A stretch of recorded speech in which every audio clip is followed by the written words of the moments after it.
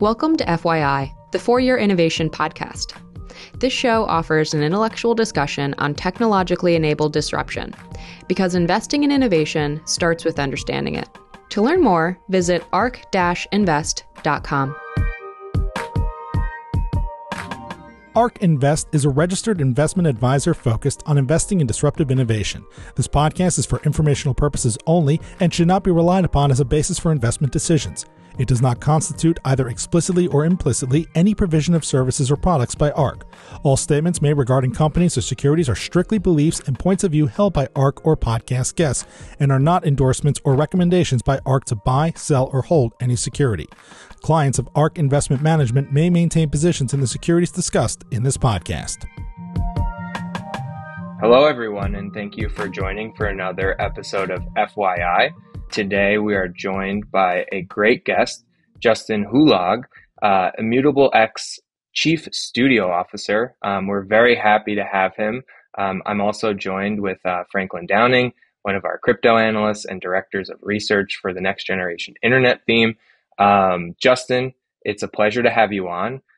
We'll jump right into it. Would love to get your background, how you got involved in crypto, and then a brief overview of Immutable X and your position there. Sure. And I'm super happy to be on. So my name is Justin. I'm the Chief Studio Officer at Immutable.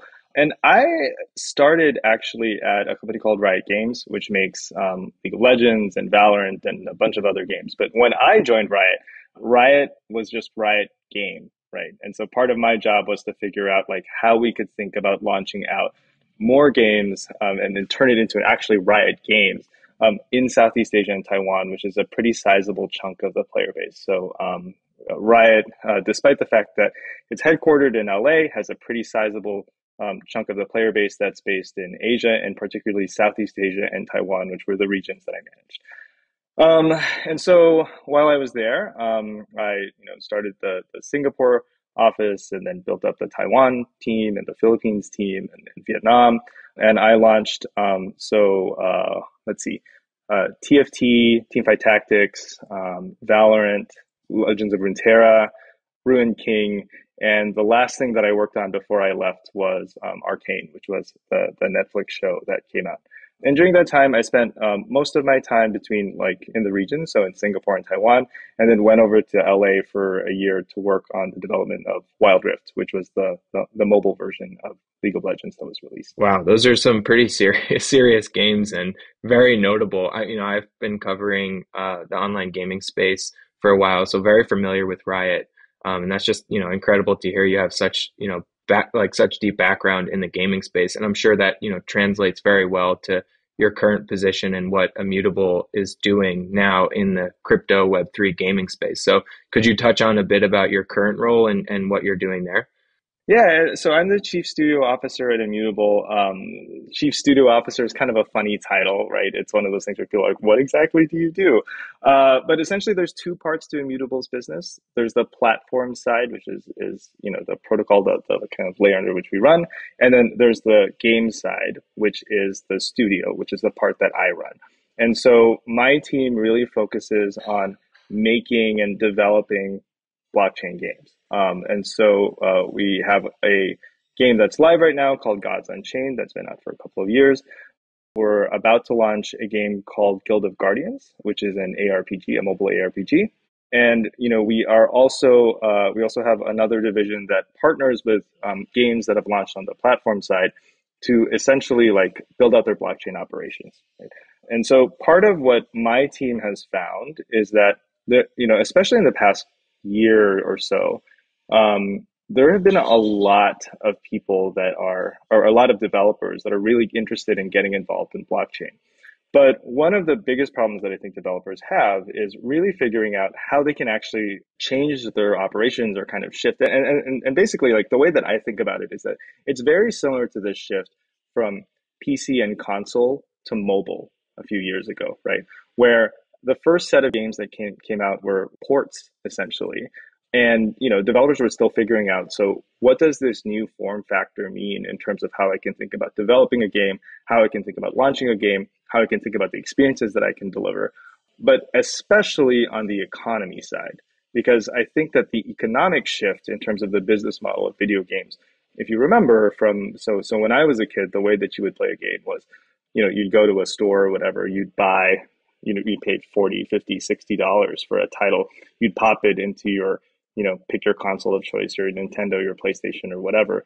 And that was the main way that you made money in games. And so when the shift to mobile came and the shift to free to play came, in the early days, there were a lot of questions about how that could be a profitable business model for game developers. And for me, and especially now, especially with the developers that we work with, we see both externally in terms of the folks that have decided to build on Immutable, and internally on our own games, this question of how do you create a sustainable economy? What are the tools that developers need to think about when they're building out those economies?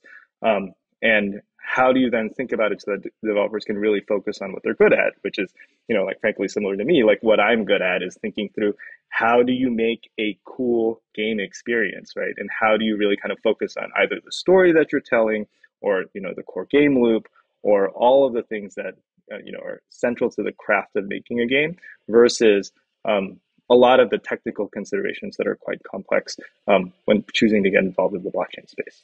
Okay, I do want to come back to more about gaming, but before we get there, Justin, just maybe you can give the listeners a quick overview of Immutable and where it sits within the broader ecosystem of crypto.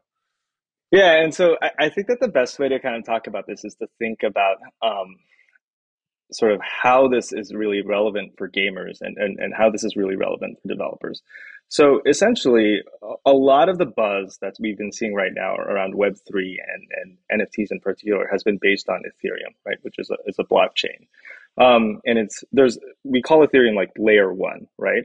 Layer two, though, is kind of trying to solve two key problems, which I think it's probably worth talking a little bit about the history of Immutable and how Immutable started. And I think most people don't know that Immutable actually started as a games company. So years ago, when our founders, Robbie and James, were getting involved in the blockchain space, they actually started by building out a blockchain game, which is Gods Unchained. And they recruited Chris Clay, who is, was at Wizards of the Coast, which made Magic the Gathering, to start building this out. And one of the biggest problems that Chris found was that, so imagine this was like 3 or 4 years ago, right? And Clay, think about a card game, a collectible card game, and how many cards you have to create and how you have to mint in order to kind of get this out. And essentially what Clay found was that even when gas was like 2 gwei or 3 gwei or 4 gwei, right? To create all of those cards and then to figure out how to transfer them to players and to allow players to buy all of those things and the volume of transactions that were required in order to sort of operate the game properly was way, way too high, So essentially what the layer 2 solution does in layman's terms is 2 things. One, it allows for you to mint and create NFTs at scale in a way that's cost efficient for both users and for developers, right? But 2, and I think that this is actually really important in terms of the difference between thinking about what exactly layer 2s do, it inherits a lot of the security that comes inherently from layer 1, right? And so one of the things that from a developer perspective is so scary about building on blockchain games is, the idea that if you make a mistake with your infrastructure, if you make a mistake with how you're thinking about your security protocols, or if you make a mistake with your economy, the costs can be so high, right? There's stories that we've seen over the past few years in terms of different hacks that we've seen where hundreds of millions of dollars have been lost. There have been lots and lots of sort of and talking to a lot of the developers that I work with in this space, one of their biggest sources of anxiety in terms of getting involved is the cost of experimentation is really, really high. And I'm not sure that if I'm successful, that I can scale that properly to the many, many users, right? So some of the games that I've worked on, for example, when we would think in terms of the MAUs that we would have, or the monthly active users that we would have to serve, we would think in terms of how do you make sure that you're able to serve 1 million, 10 million, 100 million people well, right? And the reality right now is that in the state of where layer one is, it actually makes it really hard for all of those users to operate at scale. So what layer twos offer is really kind of two things: an answer to scale, an answer to security for developers, and also a way to do that in a relatively cost-efficient way. I can definitely identify with that. Actually, Gods of Chain brought this to mind because we have a series of internal dashboards we use at Arc to track the NFT market. And we've looked at the growth of all NFTs minted on Ethereum over time. And there's actually this big spike several years ago that we have to filter out of our data because it's like an anomaly that makes the numbers look all messed up. And it's actually millions of Gods Unchained, Mars. It's Clay making his million NFTs, which was absolutely necessary in order to run the game. Exactly. And when you think about that scale, we're talking about millions of users compared to some of these like small early applications today, which are like tens of thousands, is a big, on-chain gaming project today. You can quickly see why the technological advance is needed there. And I think that part of what I think is really important to think about too is that when game developers talk about making a game, and when you talk about what's super exciting about, we talked about some of the games I've worked on in the past, right? Like Valorant or League of Legends or whatever. People are not saying, oh my God, guys, AWS has the most secure infrastructure out there. It's going to be so dope.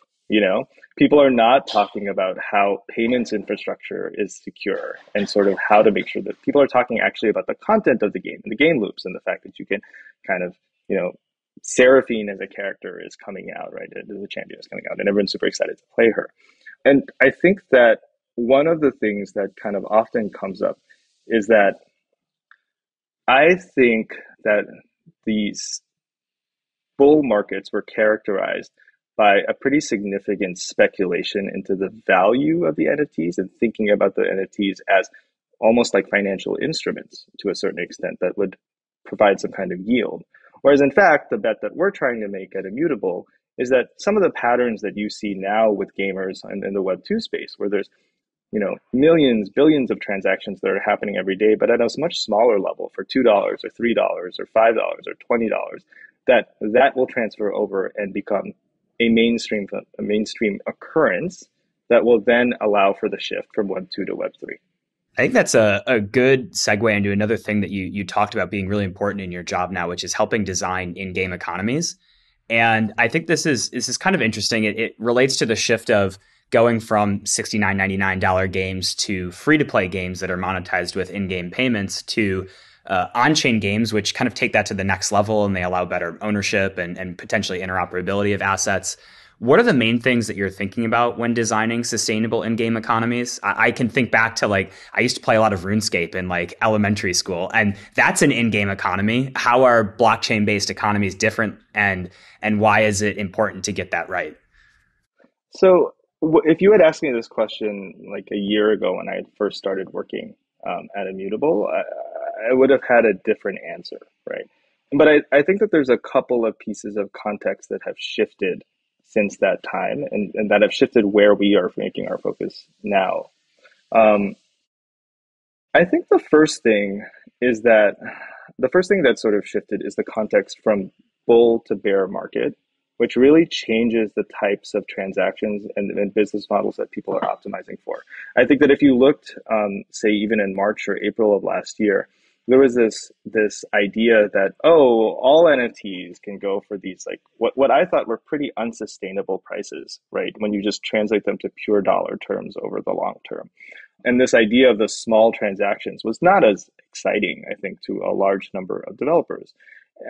But now that we're in the bear market and there's been a shift in terms of what the average prices of an NFT and that you've seen floor prices dropping across the board, there's now a bigger focus on utility, on more sustainable transactions, and so I think that that's part of one thing, right? Is really kind of thinking about the base transaction that you're expecting to drive the sustainability of your economy, and just doing a sanity check about whether or not that's reasonable, right? Is it reasonable that millions of people could spend $10,000 on our NFT, or is it reasonable to expect that they'll spend $2 to $3 every month or so on something that kind of drives utility?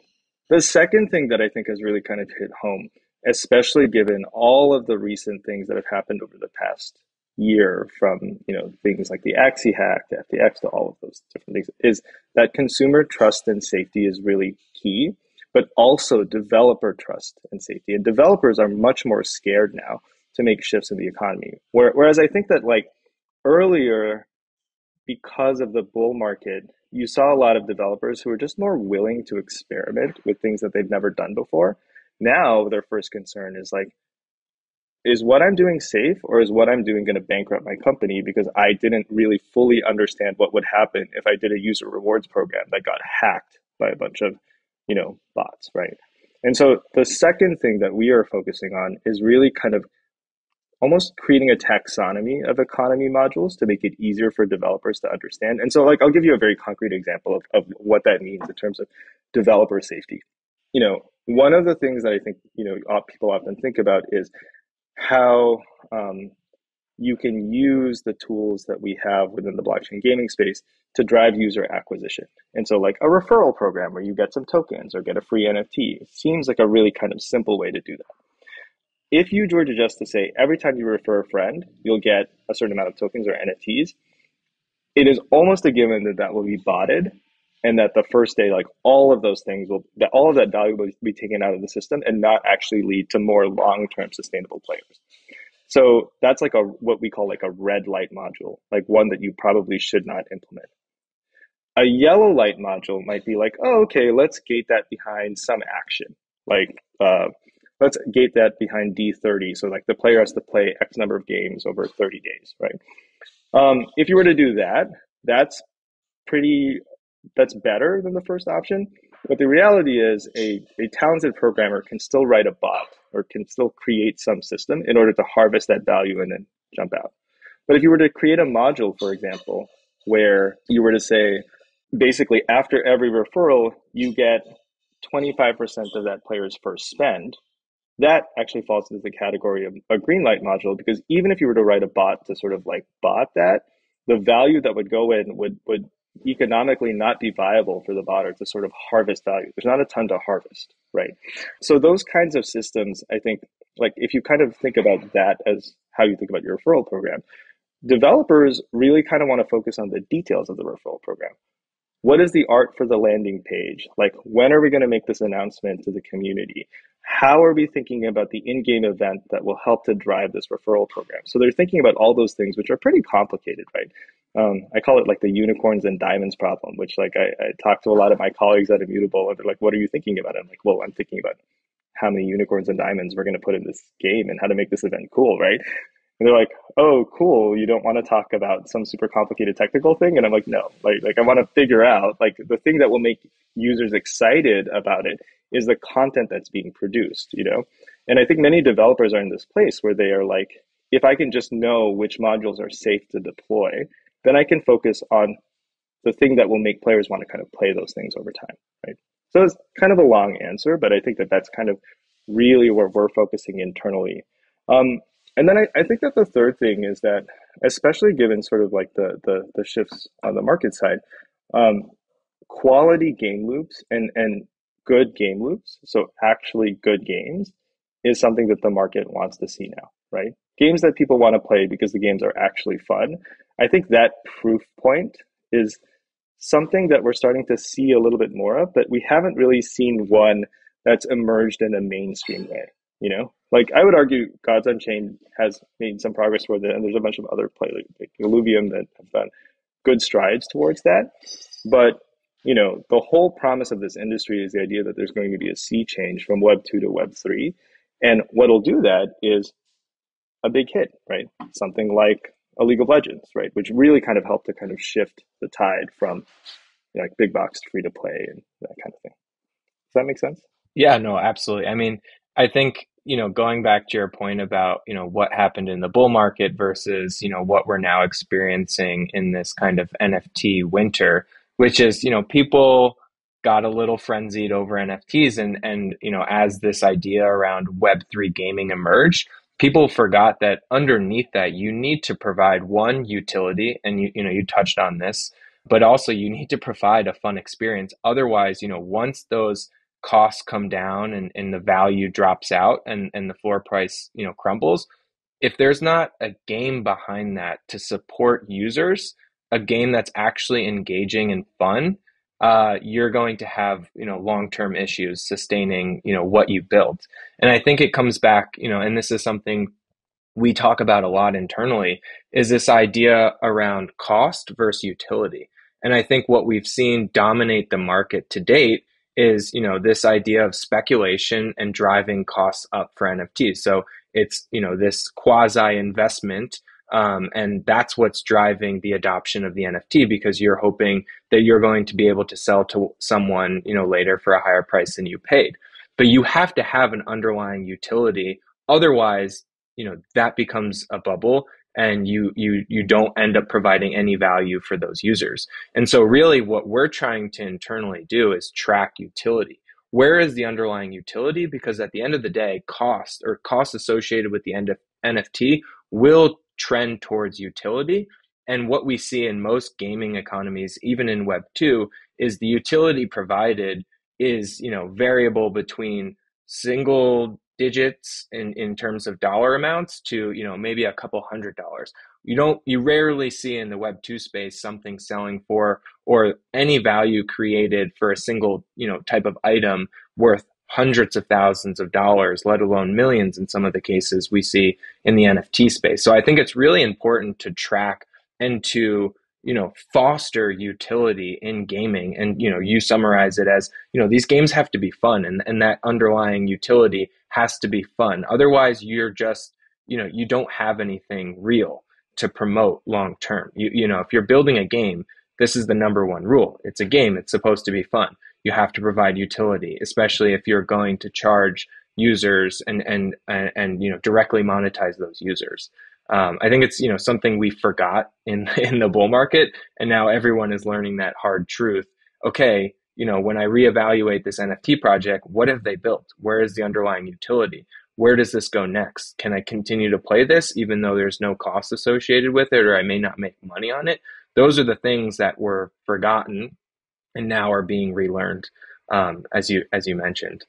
There's two things out of that I think are interesting as well. One thing that I think is positive that came out of the bull market is that it sort of taught or pointed to the idea of how you could layer different kinds of, if not utility, at least value on a digital asset that could be transferred back and forth, right? So when you think about the use cases within a game, there's also kind of the use case as a collectible, or the use case as an art piece. There's the use case in terms of, having access to, like cool parties, right? Like as a club membership, as a sort of marker of digital identity, like all of those things. And so the learning for me coming out of that was seeing, wow, this one asset can have so many different layers to what you can do on it, which expands your creative canvas for what you're building. But I think to the second point, right? So much of the past year was kind of, I would characterize it as like, if you kind of think about the way that Immutable structures its business, it's not so dissimilar from the way that like a movie company kind of thinks about it, right? Where on one side you have like, at Netflix, the people that are like building the platform, and then the people that are creating and sourcing the content. And those are two very different skills. Like oftentimes the people who are like the best creative designers, right? The best game developers, the best artists are not as interested in sort of like how to make the tool, but like, what are the experiences that they can create for the tool, And what excites me actually about the bear market is that now, instead of talking about it from a, like what I call sort of the private equity perspective of like, which I would characterize as looking at analogs, right? So like, well, mobile MOBAs have a global market of X. This game, that leads to X, Y amount of value. This game is also a mobile MOBA, and they'll be able to claim 2% of the market. And so as a result, it may be successful, right? Whereas like from a game developer's perspective, we're like, it is super cool that there is a cat in a mech suit shooting a bunch of people out on the field. And isn't that really, really dope? And like, I think that people forget that, right? Is that like, not all rom-coms are the same. Not all action movies are the same. The actual specificity of the content that you're producing, the creative genius behind the person that's thinking through that, and the quality and craft behind the game loop is actually what ends up winning in terms of the entertainment business, which is actually kind of ultimately what gaming really is, you know? Yeah, absolutely. I mean, it has to be fun. And I really liked your, breakdown of the different taxonomies and, that trying to curb bad actors getting involved in the space, because that's also, having to or being able to move to the next step within Web3 gaming. I think you have to move a lot of those bad actors and, essentially just value thieves, and people that are just trying to deprive these games and economies of fun and look at it just as a way to make money in a business.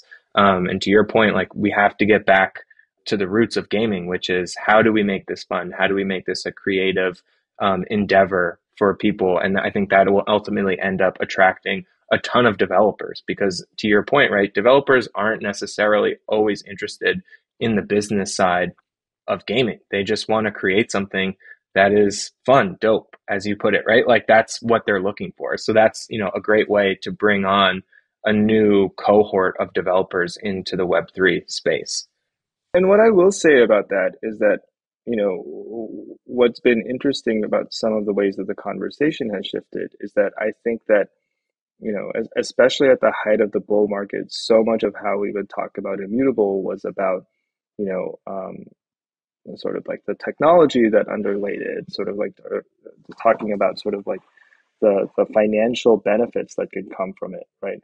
Whereas now a lot of it is how we talk to developers is about how we can make their lives easier, and how frankly we are eating our own dog food in the studio, because we have a lot of people that have come from the Web2 space, right? Like I told you guys at the beginning of this, I came from Riot. We have a lot of folks at our team that came from companies like Blizzard and companies like Bandai Namco and companies like EA.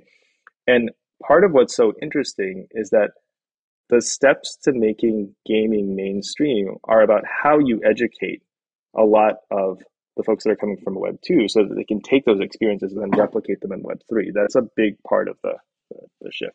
And that kind of is where the play to earn era of Web3 gaming went wrong, where because digital assets like NFTs are more easily financialized, and we talk about the convergence between consumption and investing being a feature, it's also very easy to go wrong if you don't set those dynamics up properly, where play to earn becomes click buttons to make money, and there's nothing to do with gaming involved in it. And really taking, which may sound counterintuitive, but like taking what's worked in Web 2 and using this new technology to deliver that in fun and exciting ways for customers is really what you want to do. And at the end of the day, it sounds like a fancy new buzzword, but NFTs are just like a new technology. Just like my game running on AWS, now my assets and the ownership of those assets are stored on a blockchain. It's up to the developers to see how to creatively use that, but it should be a tool, not the main feature isn't that everything in my game is an NFT. Yeah, I think that's true, because you can be very selective about what you're choosing to make an NFT versus not an NFT, or even giving players the choice to turn something into an NFT. What I will say, though, that the play to earn era, the learning that came from me out of that is that there are kind of two categories of players, and that there's two kinds of games that you're producing. There's actually the in-game experience that you're playing in on your phone or on your PC or on your console, whatever, right? And then that sort of like, I think about axes and breeding, right? Even though it's been tainted a little bit now by sort of like the aftermath of play to earn, that metagame was still a game, right? It was still kind of fun to kind of think through how you breed axes and create them. And like, to me, I think that it's useful to kind of think that what's so interesting is that there are tools that happen for the game that you're designing inside the actual experience you're creating. And you also have to think about the game outside of that experience as well, around the actual NFTs. And as long as you can kind of think about it in terms of a holistic experience that's tied together by something, it can be compelling. It can be compelling to users, you know? Yeah, no, that's actually a really interesting point. And, the idea that you're layering gamification into this broader ecosystem at different stages, right? Like, you have, as you put it, the in-game battling of axes, but then you also have the breeding side, which in and of itself was gamified to a certain extent to kind of bootstrap and grow this population of axes that you needed to then play the game. I had never really thought about it like that, but that's I think that is another way of looking at, how some of these economies can develop, can you embed gamified, instruments and tools beyond just the broader game itself? Right. Beyond that actual in-game experience, that out-of-game experience can constitute a second canvas, right? I'm going to say canvas, particularly because I want to emphasize that in order to make it good, the developer needs to make a conscious choice about whether or not it fits into whatever creative experience they're trying to build. And I think that what's so interesting about that time is that it just pointed to the fact that you could do things outside that, and I think, guys, like, for me, when I thought about, when I was first getting involved in the blockchain, what was interesting to me was this like Ready Player One vision, right? The idea that like your NFTs could be, digital assets that could then translate to some kind of like super metaverse. And I think that oftentimes when people think about that, and that book and that experience has really charted a potential place where this can go, right? But I also think what it points to is just the idea that because these assets are not just can be transferred and can be sold and moved around, it can be used across multiple games. It just opens up an entire realm of possibility that just didn't exist before, right? Like my League of Legends skin is very much tied to not just my League of Legends. My skin collection is quite large, right? And that's a weird sentence to say, but but I think like over time, especially if you're a gamer, and I think that this is something that's true of many, many gamers, you just end up buying a lot of things and they end up sitting in your account, and like you can only use one at a time. So why are we constantly buying this cool Lunar New Year skin or this cool gold whatever, right? But you do it because it's kind of fun, right? And it's a like luxury item at the end of the day, right? It's like something that makes you happy to see that change. But the idea now that like even when I stop playing that game, that another developer could then take those assets and reference them and start creating new experiences with their own game points to an entire web of utility and value that frankly historically was never really possible. Now, I will say that in the current environment, many Web2 companies don't have a lot of incentive to really kind of think through that. But I do think that part of what's interesting about disruptive technologies is that new incumbents can be created who are more willing to kind of delve into those spaces and areas. Yeah, absolutely. And that actually is a good segue. We want to touch on competition here because, you're at Immutable, but there are other layer 2 solutions that are also going after the Web3 gaming space, and also other L1s out there that are offering, scalability and security. So what is the pitch that you give to developers to bring them to Immutable versus, some of the other competition out there? What has been the biggest draw from your point of view as to why, developers are using Immutable versus other L2s, or, even, not even considering the Ethereum ecosystem, and maybe going to a Solana or some other L1. So what is that draw, you think? I think that for us, and what I tell a lot of the folks that I work with and my friends about Immutable, is that Immutable is the only solution out there that is so laser focused on the developer experience and also has developers in-house to test and try those solutions. Because the truth is, where we are in the space right now is that there is no playbook, right? There's so much, like we still don't have, hey, this is exactly how you create a super sustainable economy. This is exactly how you make a game loop work. This is the playbook for how you should think about like, building out X experience, or this is, or whatever, right? And on top of that, there's all this other disruption that's kind of coming. So from like AI and from the way that you think about game development from technologies that hasn't fully resolved yet, right? Like, not saying anything is either good or bad. It's just that like we still don't know exactly how all of that is going to play out. But what I will say is that because Immutable has essentially my team is the guinea pig for all of the tools, and on top of that, because we actually all come from Web 2 pretty much, right? There's not a ton of shortcuts. Like I kind of think about sort of like how we were talking about sort of the in the pre-brief to this, talking a little bit about my like relative blockchain technical acumen, right? And I think that what you have to imagine is that conversation will happen a lot between our CTO and me, right? About what it is that we're building and what works. And so it forces him to bring the tools down to a level that is actually intelligible for gamers and for developers, right? So he'll be like, I have this really cool 30-page write-up that I just did on a way that we can make X, Y, Z. I'll be like, cool. So how does that make me make my crystal unicorn cooler? Like, tell me a little bit more about how this actually helps with X live service event, or tell me a little bit more about this helps with this card set that I'm planning to launch, or tell me a little bit more about how I can translate, this new wallet that you're creating for mobile, right, to an experience that is better for players, right? And then that combination is actually where you're going to kind of see the growth, because it's like, to make platforms work, they need content. To make good content, there needs to be the ability for the content creator to understand how the tools can be used. Not necessarily how they work, but how they can be used to realize whatever experience they're trying to create. You pretty much answered the question I was going to ask, which is about this approach of having both your in-house development team and bringing third-party games onto the platform. And it sounds like it creates this flywheel for you, especially on the in-house side, where you can learn the product requirements and help it shape the technology, and being kind of laser focused on gaming lets you do that and talk to developers much more than, we're 50,000 transactions per second versus 1,000 transactions per second. Like what a game developer needs is so much more than that. And being kind of your own game devs, it helps guide that product roadmap. It helps both with developing the products and sort of refining the products, but even on really simple things like, does this documentation make sense? Is the way that we've layered this website like resonating for you, right?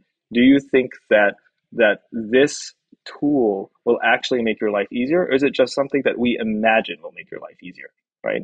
Because we're building our own games in-house, and because we are really kind of have so many folks that are coming from the Web2 space within Immutable, it just means that at any point in time, the product team can just check and see, like, does this actually work?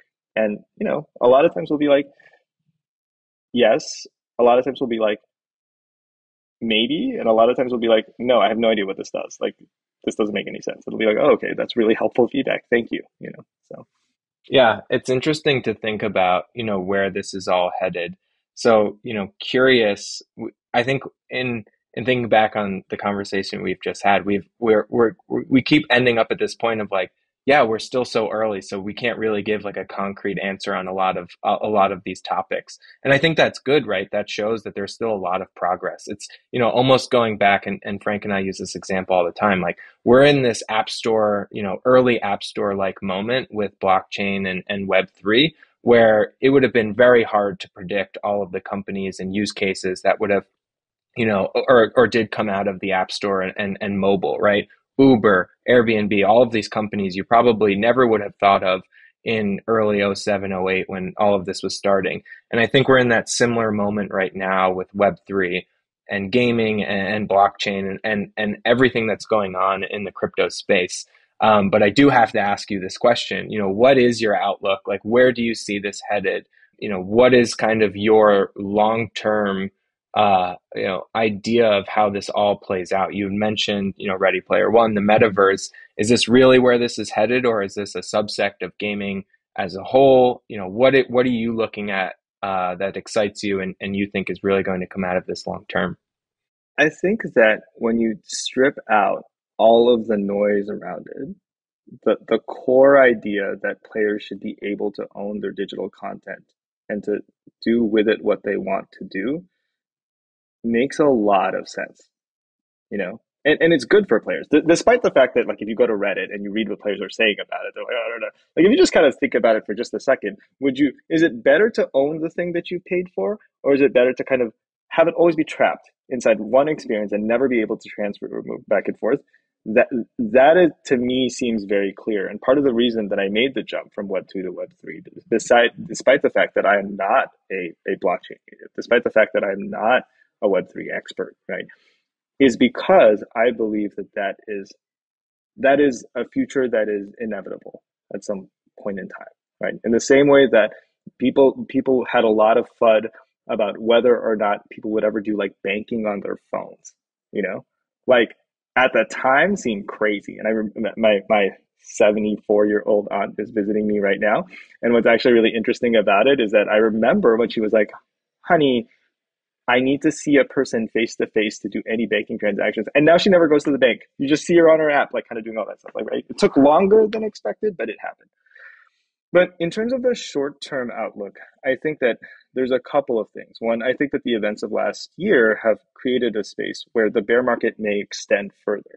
And the silver lining to that extension is that the people who are building because they really kind of need to build, not because they're looking to make a quick buck. And that's where I think you'll start to see some of the content come up.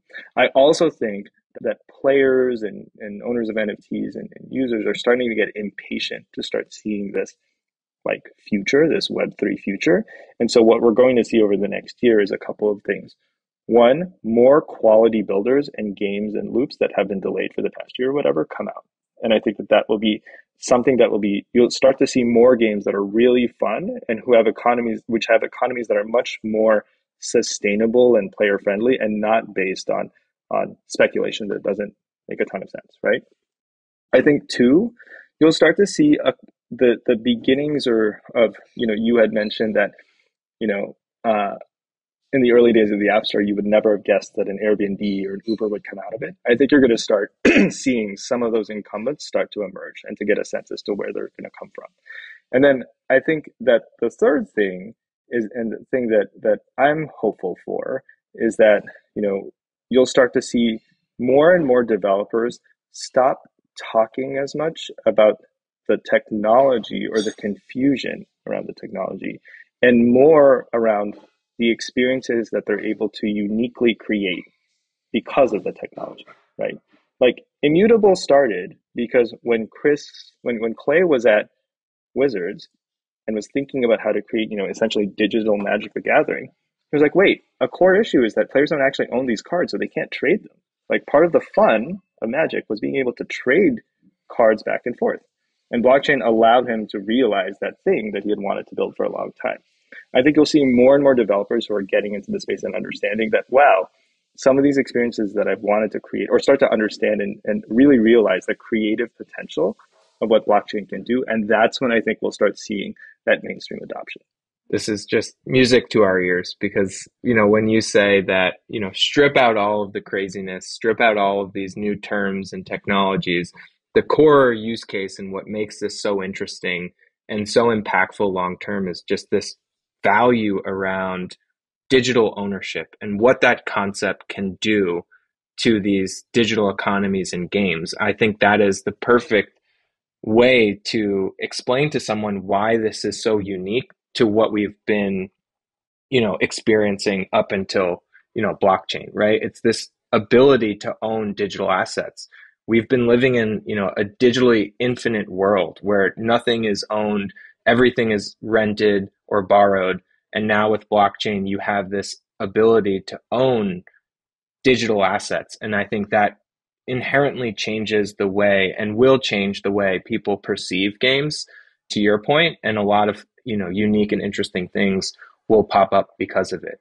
And I think that is just, you put it perfectly from my point of view. It's just everything that you just said is exactly why people should be interested in this space and why it does have a place long term, not just in gaming but in other areas of I would say the current digital landscape. This is just going to keep growing. It's going to keep taking share as more consumers resonate and understand this idea of, oh, now I actually own these digital assets. I own these digital cards. I own these digital characters. I can transfer all of this potentially. There's so many different applications and we haven't seen all of it yet play out. But to your point, right, like those Ubers, those Airbnbs, those potential new incumbents are coming and are probably being built as we speak, potentially on Immutable. And it's just such an interesting time for the space, especially now that everything has had this reset moment. And as you put it, right, we're going to see quality over quantity. Hopefully, I think that's a great marker of maybe we're coming out of this. Maybe this is starting to ramp up again. When you have actors that are there not just for the value grabs, just to truly build because they're excited about what they're building. I'm excited about it. So yeah. Okay, I think, this is a perfect place to wrap the conversation. Justin, we really do appreciate you coming on, giving us the overview of Immutable, your thoughts on the gaming space. I think we're perfectly in sync in terms of what we think of Web3 and crypto, and gaming internally and in-house at ARC, which is just great to hear. It's great to know that, the people that are actually developing these games, that are working on these blockchains, we are thinking in kind of in the same way, and we have the same outlook for the space. So very exciting times. Thank you so much. Great. Thank you for having me. Really appreciate it. ARC believes that the information presented is accurate and was obtained from sources that ARC believes to be reliable. However, ARC does not guarantee the accuracy or completeness of any information, and such information may be subject to change without notice from ARC. Historical results are not indications of future results. Certain of the statements contained in this podcast may be statements of future expectations and other forward-looking statements that are based on ARC's current views and assumptions and involve known and unknown risks and uncertainties that could cause actual results, performance, or events to differ materially from those expressed or implied in such statements.